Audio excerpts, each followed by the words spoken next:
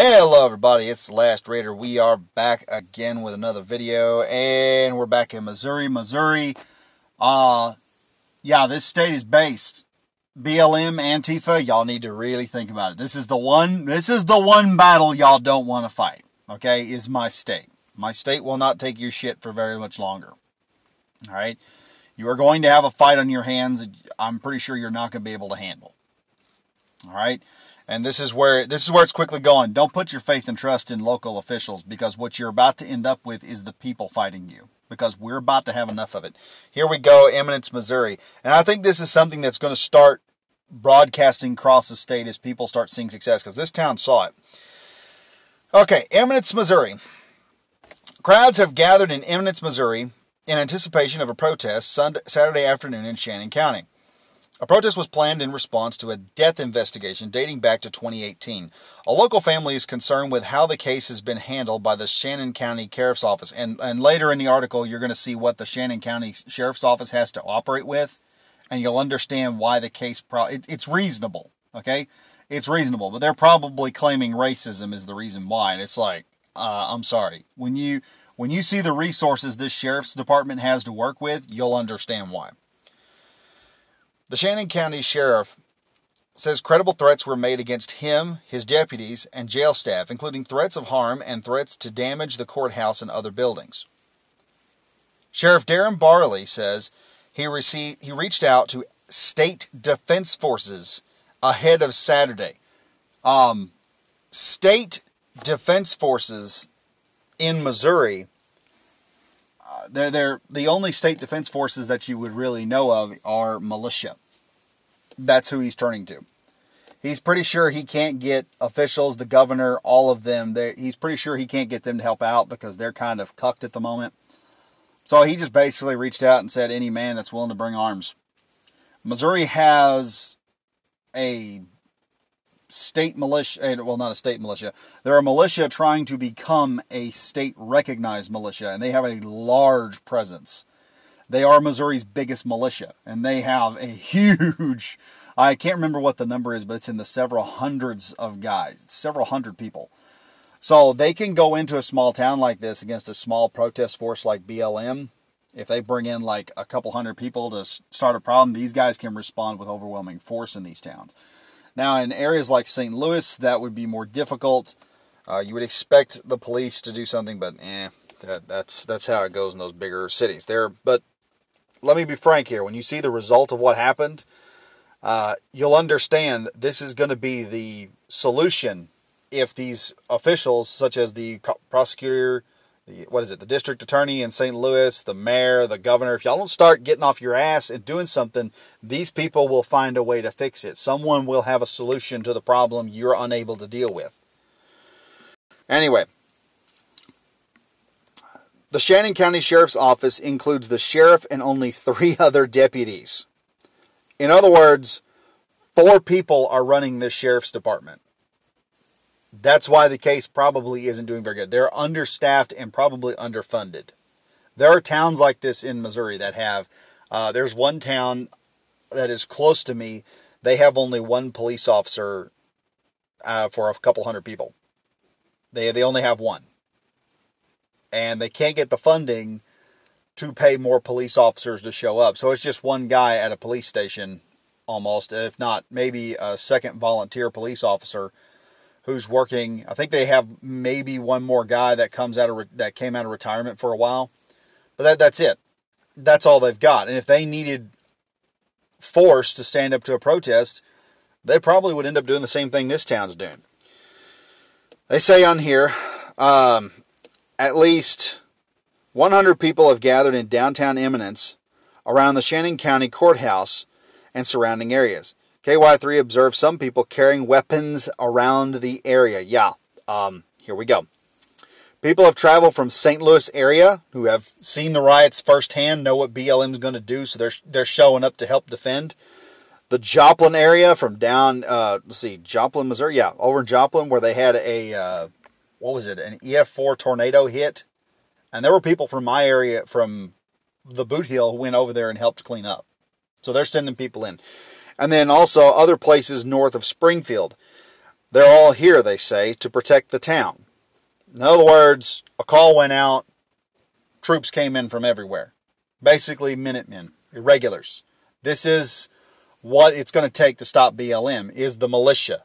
And you're going to see this probably pushed back by the militia eventually. You're going to see a reinstatement and a reignition of the militia. You know, used to back in the country before the Civil War and before FBI went after militias like crazy and gave them a bad name, militias were considered the primary defense force of the country. And now, once again, militias are the primary force. This is who they're calling on. Average, everyday person, people. I showed this to my wife. She said, so they call people in like you. I'm like, yeah, just regular Joes. People who can build, probably have some skill, but can pick up a rifle and fight. That's who they're calling in. If this should not scare the governor and the mayor and the district attorney in St. Louis, nothing will. Okay? Because when these guys start doing your job for you, people start asking, why should we give you tax money? Okay? This is where it's going, okay? Your tax money is in jeopardy, okay, folks? You need to get control of BLM and Antifa and prove that there's a reason people need you. Otherwise, somebody else will pick up the job you don't want to do. But, continuing on here. See, this is Eminence, Missouri here. You can see we got plenty of armed guys out here. Multiple. We've got, looks like guys here that are armed. 4 or 5 people there armed. 1, 2, 3, 4, 5 more people armed. So it's just out in the front of the courthouse here. You have like almost 15, 20 people armed. And then we've got, let's see, what else do we have here? This looks like it's continuing over. We've got more people armed here. Some guys with handguns, many people with rifles. Like, they're not taking your shit no more. This dude right here is just, he is ready for war, man. He's got the Rambo bandana going on. He's ready to do something, dude. I mean, you can see these guys. These are guys, this dude in the white t-shirt here looks like my cousin. Okay? These are just average guys, and look, they're all armed. AR-15, AR-15, AR-15, AR-15, Glocks, all right? These are the people that BLM are trying to pick a fight with. But, hey, you know what? Let's go on here, and you'll see exactly what happens here at the very end of this. Let me see. Is it down here, or did I read through it all? I guess I read through all of it. But anyway, from what I understand of this, I mean, look, you've got a family here that is going through issues right now, okay? They're going through issues. Look, you can see people up top, militia guys right here in the alleyway, secure position. They're waiting for them. Apparently, BLM did not show up, okay? Whoever was making the threats to cause unrest, they didn't show up. They probably heard from groups on the ground. They probably have spies that move in and scouts went in there and saw it and said, dude, there's too many fucking rifles here. We start something, it's going to be a massacre of us. Let's go somewhere else.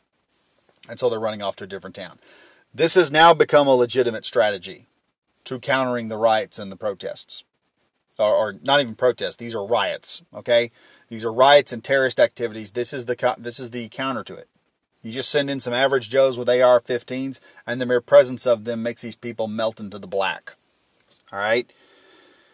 But like I said, this is going to become that legitimate. Okay, here we are. There's another one. You can see more dude. People here are just ready to go. Okay? And you're seeing this. This is the...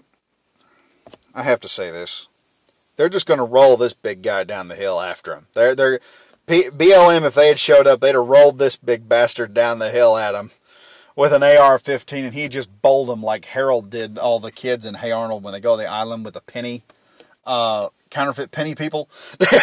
Send him in. But you look at this. These are average people. They don't want to see a place get destroyed. And that's what BLM does. BLM brings death. They have brought death. They've brought destruction. They have brought cowardice and terror to every area that they have gone to. They've burned shit down. These people are saying enough is enough. The sheriff has said, look, I need soldiers. I don't need deputies. I need soldiers. I need a militia. And the militia has responded. The governor won't respond. Going back to the two people, the Ken and Karen, they said that they called the police. They called their own gated community security. And nobody would show up. When the cops won't show up, when your security won't show up, the militia will show up. That's what we're seeing here. The militia will take the job of defending your town, and they will take it seriously. They will defend it. There will be no burnings. What is there's a gun company at one point in time, I think it was either Daniel Defense or someone, who put out an ad right when Antifa was getting started, and it had 4 or 5 militiamen standing there with AR-15s and tactical gear, and Antifa just staying back, screaming, but not moving forward. And it said at the bottom, "Not today, Antifa, not today." This is going to keep happening. You're going to see a resurgence of the civilian militia. And when the civilian militia comes up, the people are going to remember, hey, you know what? We pay all this money. You want to defund the police? This is going to defund the police, all right, and in a way that BLM doesn't want. Because now you're going to have an armed militia, basically a military organization, or somewhat of an organized military, moving in and taking the job of policing. You're still going to have a police force, only this time you're going to have a police force of just regular Joes, people who will come out there and they'll enforce the law, whether you want to or not. And all they got to know is, hey, BLM coming? Yeah, all right, get the reinforcements. Summon the reinforcements, men. We're sending in the rest of the raiders, all right? This is a Missouri tradition dating back to the Civil War, okay? When war broke out in Missouri, militias jumped up. There were more militias in the state of Missouri than there was most of the country. There were irregular units everywhere. To give you an idea of just how much trouble they can cause, look up the Battle of Chalk Bluff. Okay, it's a Civil War battle in which the Union had overwhelming numbers and they were still forced to fucking retreat to a bunch of farmers, herders, blacksmiths, hunters, poachers, and smugglers, okay? They whooped the crap out of a bunch of Yankees and sent them packing and were severely outnumbered, okay? In fact, the Yankees didn't just charge in. They got them cornered. They didn't just charge in. They amassed troops and tried to zerg, and they still got their butts kicked. For those of you who don't know what a zerg is, it's just hitting with maximum numbers and overwhelming a position. Just basically, you just start sending bodies in, and you basically bury the enemy in dead bodies. That's what the Union had decided to do. They were so sick of Quantrell, Jesse James, many others. Those guys were involved in that battle. It was one of Jesse James's big fights, and it's a very legendary fight. There's not as much information recorded. I wish there was, but there's a lot of just myth and mystery to it. It's great. But you have this, like I said, the militia is coming back, and the left is pushing it. You've got the left's militia who can be run off by 2 people with guns.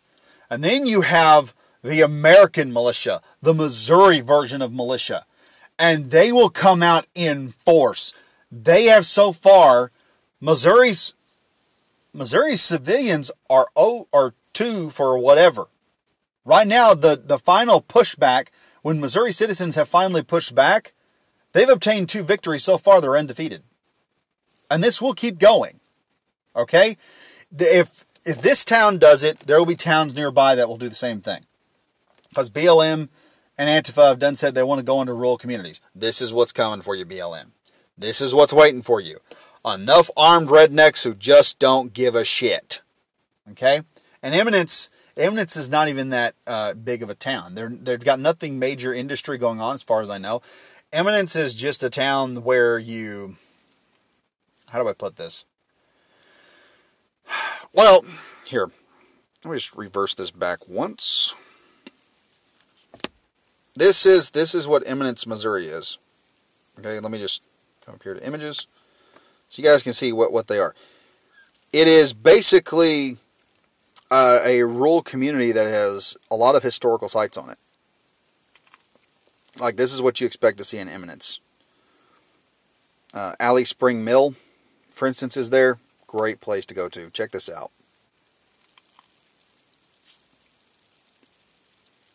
Nope, that wasn't what I wanted.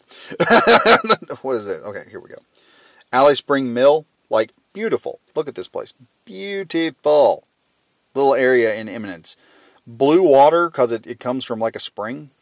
It is a beautiful place to go to.